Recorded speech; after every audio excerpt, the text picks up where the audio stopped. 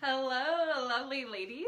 I am so excited to speak with you about the 7 ways of a deeply feminine woman. And this is just my take on it, but last video we were speaking about masculinity and how some of you have said, I keep getting told like I'm too in my masculine, but what does that really mean? And this video is all about what it means to be deeply in your feminine. Now this is from my own experience and from all the women that I've worked with, hundreds of women who have reclaimed their feminine and used it to help them find lasting love, but more importantly to help them find a deeper connection with themselves and just the yumminess and juiciness of life. So the first way of a deeply feminine woman is the way of pleasure. And this goes counterintuitive to everything that we've been told as a woman. We've been told to put others' needs first. We've been told to work hard and stay quiet. We've been told to just put our head down, and if we do a good enough job, then everything will just work out.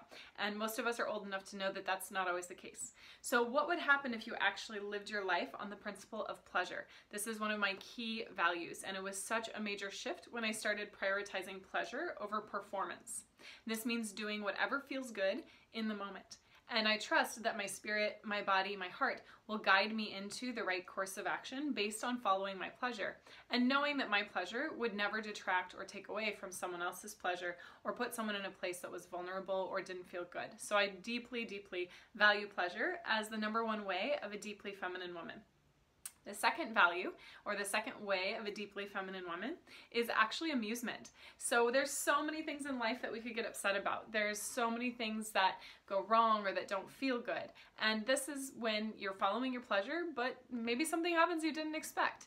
Instead of getting super serious and frustrated about it, what if you laughed? What if you found the amusement in every moment? And there's a lot of actually archetypes and little goddesses that you'd read about in traditions who carry this gift of amusement and carry this gift of laughter. One of them is Hecate, and she just lifts her skirt when she's down in Hades with Persephone or trying to find Persephone and down there with Demeter, and that's an old Greek tale. But the point is that when you can laugh at your circumstances, everything becomes lighter. So when you find yourself in those moments of not feeling in your pleasure, find a reason to laugh. It feels freaking awesome. The second way of a deeply feminine woman is a way of creativity. Now, any single mom knows this down pat because you've had to create the most insane schedule, the most insane life to take care of yourself and your kids. And so I have so much compassion for you. But almost every woman that I meet, has creativity. Now, she might not be expressing it in the deepest way, but we are inherently creative. My teacher, James, always says, we create as women without effort. We are able to make a baby just by receiving something. We don't actually have to do anything or effort anything. And so a way of the deeply feminine woman is to use creativity and to use her ability to create as an opportunity to make her life just like art. The fourth way of a deeply feminine woman is through desire. And desire means always being attuned to what you want. And this also goes against the grain of what we're often taught as women. We're taught to not have wants and needs, to put everyone else's desires ahead of ours, but that leaves us burnt out, stressed, and lonely. So what are your desires? Could you make a list of your desires? Everything from the super small, like a watermelon Jolly Rancher, I don't know why that came to me, all the way to the super big, like a villa in Italy. Whatever it is that makes your body tingle, that brings your soul alive, and that helps you feel connected to something bigger than yourself is that key principle of desire, and another way of a deeply feminine woman. The next way of a deeply feminine woman, I think we're on number 5, is emotion. Harnessing the power of emotion, which is just energy in motion. If we're completely cut off from our emotions, we're cut off from so much of our power in life.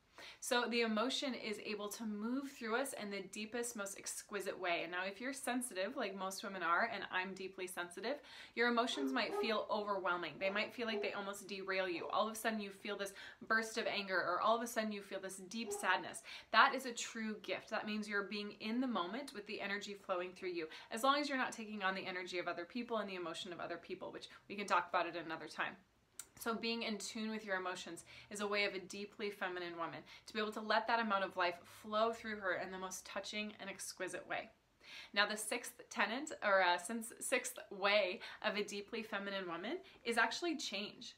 So just like our emotions are always changing, just like Mama Earth is always changing her wind patterns and her storms, and there's chaos, and just like the ocean is sometimes calm and sometimes chaotic, we want to harness the power, and we do harness the power of our change cycle, whether that's our menstrual cycle, whether that's the waxing and waning of the moon, and we feel deeply connected to the moon, anything that's life, death, and rebirth. And when I think about this aspect or this way of a deeply feminine woman, I think about the suffragists, I think about Harriet Tubman, I think about women who made a change. Anyone who's gone through the world and had to make some waves and harness her own power and her own feminine power, she was one with the cycle of change. She was part of that change, and oftentimes bringing that change. So that sixth way of a deeply feminine woman is to be with the change and to be an agent of the change, instead of feeling like you need to control all the changes in your body, in your life, or in society. And the last way of a deeply feminine woman is through sensual embodiment. This means not walking around like a robot. This means staying connected deeply to your curves, to your lips, to your hair, to your eyes, to everything about your body. The good things, the things you're labeling as good, and the things that you might not see in that light, they're all beautiful. We so often are nitpicking at the way we look. And what if we just took that away and instead celebrated our body for all of her wonderful wisdom, intuition, and the things that she does for us, the way that she connects us to the touch of someone's hand, to the feel of a hot coffee mug, to the smell of delicious, hot chocolate. All of our five senses are perfectly designed to bring us into our body, to bring us into the present moment, and to aid in our celebration of what it means to just be deeply, deeply human.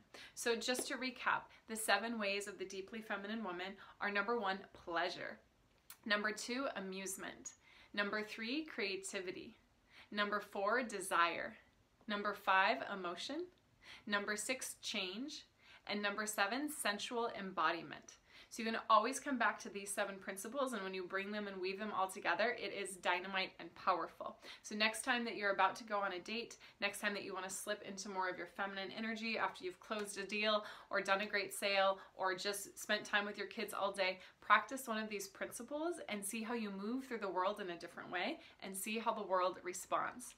So this is Violet Lang with The Pleasure Path. I am deeply devoted to pleasure as a path on its own, but also because it brings you such exquisite, lasting love. And if you're curious about what that might look like, if you're wanting more love in your life, then I would love to speak with you. You can get some time on my calendar for free. It's a breakthrough session where you'll break through your old patterns that might be keeping you from lasting love.